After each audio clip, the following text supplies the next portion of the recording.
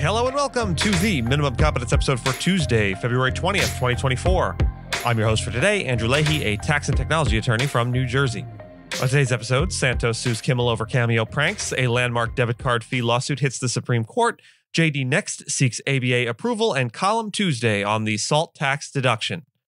Let's remember, we have a President's Day, but what we really need is a Precedent's Day, and read today's legal news.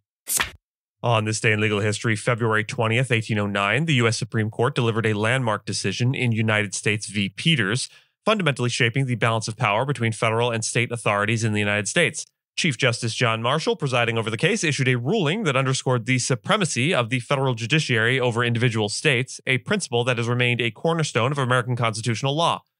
The decision held, in relevant part, if the legislatures of the several states may at will annul the judgments of the courts of the United States and destroy rights acquired under those judgments, the Constitution itself becomes a solemn mockery, and the nation is deprived of the means of enforcing its laws by the instrumentality of its own tribunals. Marshall's decision came at a time when the young nation was grappling with the delineation of powers between state and federal governments. His ruling made it unequivocally clear that state legislatures cannot annul judgments made by federal courts, nor can they interfere with rights established under such judgments. This was a decisive moment that reinforced the framework of federalism in the United States, ensuring that the Constitution and federal laws would not be undermined by state actions.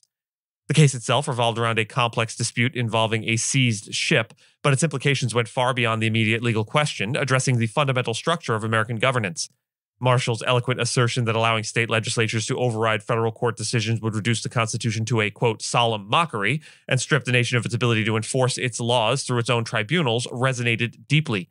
United States v. Peters thus stands as a pivotal moment in the annals of American legal history, affirming the principle of federal supremacy and the crucial role of the federal judiciary in maintaining the constitutional balance.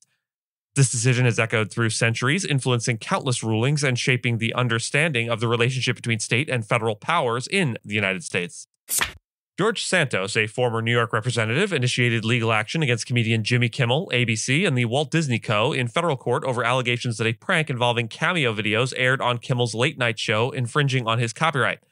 Santos, having joined Cameo after his expulsion from the House, claims that Kimmel used pseudonyms to request at least 14 videos, which were then broadcasted on television and shared online, a move Santos argues goes beyond the personal use license stipulated by Cameo's terms of service. The lawsuit alleges that Kimmel's actions, including the fraudulent induction for creating the videos and breach of contract, resulted in unauthorized commercial exploitation of Santos' content. Santos is seeking $150,000 in damages for each act of infringement, alongside further damages and a permanent injunction to prevent future broadcasts and distributions of the contested videos.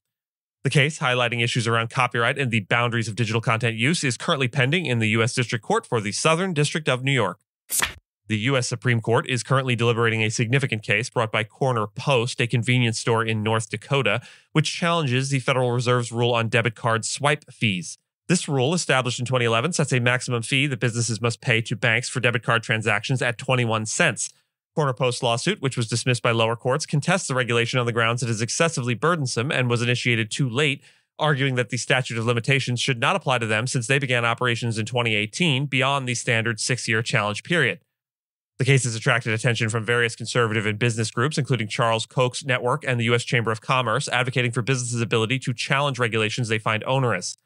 On the opposite side, the Biden administration, representing the Federal Reserve, warns that Corner Post's argument could lead to an increase in legal challenges against government regulations, burdening agencies and courts.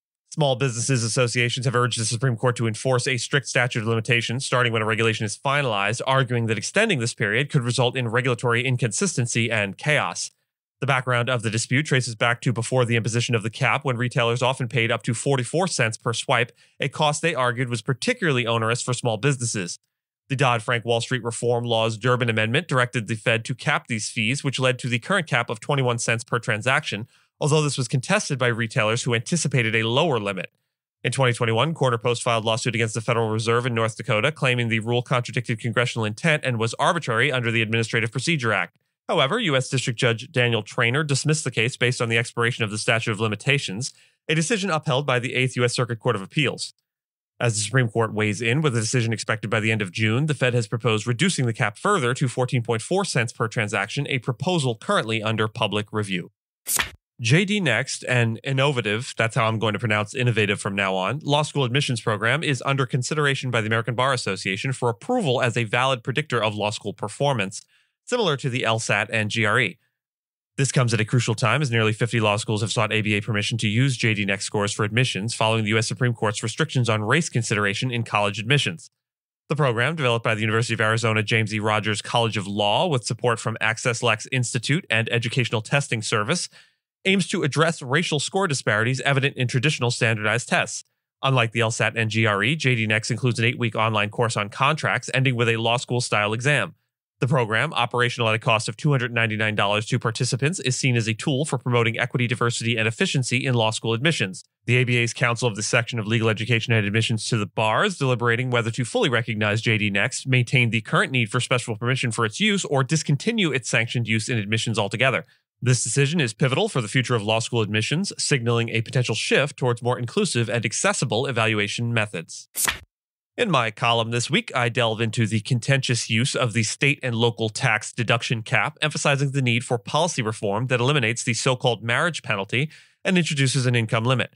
The current cap, set in 2017, doesn't allow married couples to double the deduction granted to single filers, a discrepancy that has sparked debate and failed reform attempts, most recently in the House earlier this month. I argue that while raising the cap could offer tax relief to some, it risks exacerbating housing affordability issues by increasing demand and consequently prices in high-tax states.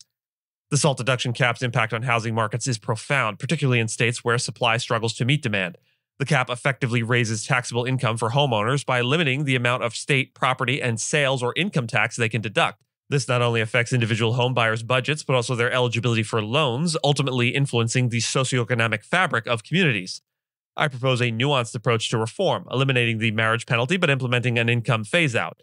This would ensure fairness without negatively impacting the housing market. An income limit, particularly one that phases out above the upper level of the middle income range, would offer relief to the middle class while minimizing unintended market consequences. The Penn-Wharton budget model estimates that doubling the SALT cap for married filers making less than $500,000 would cost $22 billion over 10 years, suggesting a targeted approach could be more financially sustainable. The political landscape complicates the path to reform, with recent opposition from Democrats highlighting the challenges of achieving bipartisan consensus. However, the fact that states most affected by the SALT cap are often Democratic strongholds suggests that opposition may be more about political dynamics than policy substance. I conclude that despite these challenges, advocates for SALT reform should continue their efforts, aiming for a compromise that addresses the marriage penalty and income disparities. This approach not only aligns with principles of equity and efficiency, but also offers a pragmatic solution to a complex problem, potentially paving the way for rare bipartisan agreement in a politically charged environment. And with that, I thank you so much for listening to Minimum Competence, your daily news podcast for lawyers. If you're looking for more than Minimum Competence, links to further reading on all the topics touched on today are in the show notes. And reviews go a long way towards helping new listeners to find our show. If you have a moment and can leave a rating or review on your podcast player, we'd sure appreciate it. And if you know someone that might be interested in a story we cover, consider sending them the episode. But remember, nothing here should be construed as legal advice because it is certainly not that. Minimum Competence is available at minimumcomp.com and wherever you get your finely crafted podcasts. If you haven't checked out the website in a while, give it a look. There are complete transcripts and resources for each episode and its corresponding segments, as well as an opportunity to receive new episodes in email, newsletter, form. We'll see you back here tomorrow, and until then, remember, be yourself. Everybody else is already taken.